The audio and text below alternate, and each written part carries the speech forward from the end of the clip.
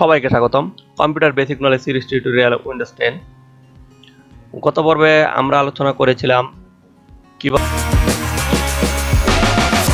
আপনারা কোনো একটা ফাইলকে হিডেন করতে পারেন এবং ওইটা থেকে আবার হিডেনকে বাদ দিতে পারেন হিডেন থেকে, এবং কিভাবে কোনো একটা সফটওয়্যার অথবা কোনো একটা লেখা অথবা কোনো একটা ফোল্ডার কিভাবে আপনারা কোনো একটা ফাইল খুঁজে বের করতে পারেন। আজকের পর্বে আমরা আলোচনা করব যে কিভাবে আপনারা আপনাদের ফোল্ডার এবং ড্রাইভগুলা সাজাবেন, অর্থাৎ আপনি কি ডিটেলস আকৃতি দেখবেন নাকি আপনার ডেটা আকৃতি দেখবেন, লার্জার আকৃতি দেখবেন, ওই বিষয়গুলো নিয়ে আমি আজকে আলোচনা করব। আগে বলে রেখে আমাদের সাথে দেখুন, লাইক শেয়ার কমেন্ট করুন। তবে তরুণ বন্ধুরা শুরু করি আজকের টিউটোরিয়াল।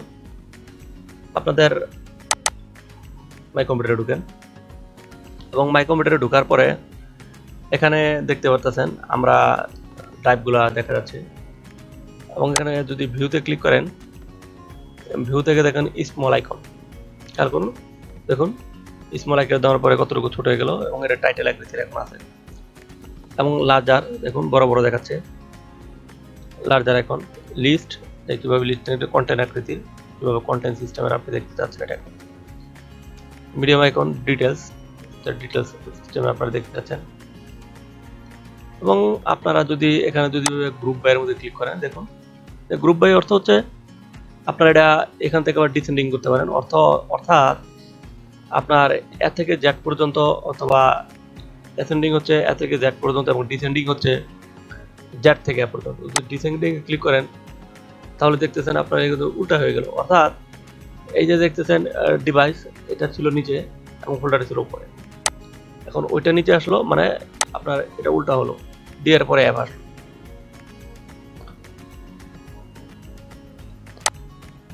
আপনার এবং যদি অ্যাসেন্ডিং এ দেন তাহলে আবার দেখেন অ্যাপের পরে ডি, অর্থাৎ অ্যাসেন্ডিং ডিসেন্ডিং আপনারা এই জায়গার মধ্যে করতে পারলেন। এবং আপনারা এখান থেকে যদি টোটাল সাইজ আকৃতির যদি দেখতে চান, যা স্পেস আকৃতির, ক্লিক করুন, দেখুন কোনটার স্পেস কি, এবারে সে সুন্দর মতো তার ডিজাইনটা চেঞ্জ হয়ে গেল এই জায়গায়। এবং আবার যদি চিন্তা করেন টাইপ আকৃতি দেখবেন বা নেম আকৃতি দেখবেন, দেখুন টাইপ আকৃতি দেখলে দেখাচ্ছে সে। এবং আপনারা যদি শর্ট বাই যদি ক্লিক করেন, কোন শর্টে আপনি দেখতে যাচ্ছেন টোটাল সাইজ, যে কোনটার কত সাইজ, ছোট সাইজ থেকে বড় সাইজ পর্যন্ত দেখেন চেঞ্জ হয়ে গেল এটা এই জায়গা থেকে। এবং আপনি যদি টাইপে দেন তাহলে দেখুন আগের সিস্টেমে আবার আসলাম। তারপর আবার ভিউ প্যানেল আছে, প্যানেলে যদি ক্লিক করেন দেখুন এই জায়গার মধ্যে প্যানেলটা দেখাচ্ছে, অর্থাৎ এখানে আপনার যে কোনো ফাইলগুলো যদি ধরেন বা ছবিগুলো ধরেন, ওই ক্ষেত্রে আপনার ছবিগুলো এবং ফাইলগুলো যদি থাকে ওইটা আপনার এই জায়গার মধ্যে শো করবে, এটা আপনারা এখান থেকে আপনারা দেখতে পারবেন। যে কোনো একটা ছবি বা ভিডিও যদি আপনারা দেখতে চান,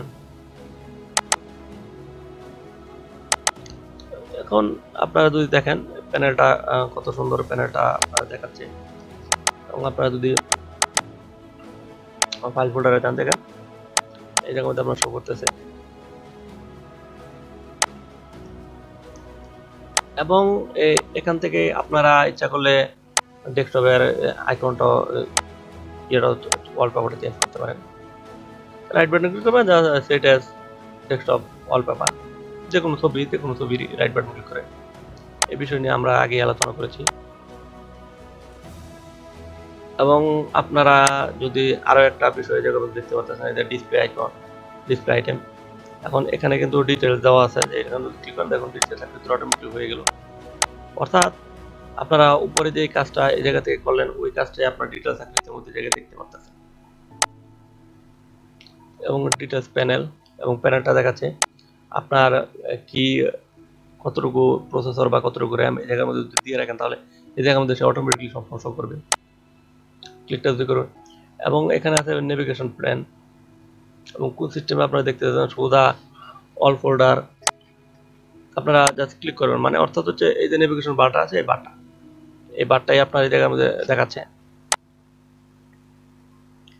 তারপরে আপনার হিডেন আইটেম গুলো দেখেন, আপনার কয়টা হিডেন আইটেম আছে, 13টা দেখাচ্ছে এই জায়গায়। এবং আপনি এটাকে যদি বন্ধ করে দেন, নাই। এবং কতগুলো হিডেন আইটেম আছে, কতগুলো কি, এগুলা সম্পূর্ণ দেখতে যাবো। চেঞ্জ দা, এখান থেকে চেঞ্জ দা ফোল্ডার অপশন, মানে অর্থাৎ এই ফোল্ডার অপশনটা ফাইল থেকে যে ফোল্ডার অপশনটা, ওই ফোল্ডার অপশনটা এটা। এখানে আপনারা সম্পূর্ণগুলো দেখতে পারতেছেন। এবং আপনারা এখানে যদি অ্যাড দা কলামে যদি ক্লিক করেন, কমেন্টস, দেখুন এই জায়গার মধ্যে শো করতেছে কি কি কমেন্ট বা কোনটা কি এই জায়গার মধ্যে দেওয়া দেখতে পাচ্ছেন আপনারা সম্পূর্ণ। তাহলে বন্ধুরা, মোটামুটি ভাবে আজকের পর্ব আমি শেষ করতে যাচ্ছি। পরবর্তী পর্ব দেখুন, আমাদের সাথে থাকুন। ধন্যবাদ।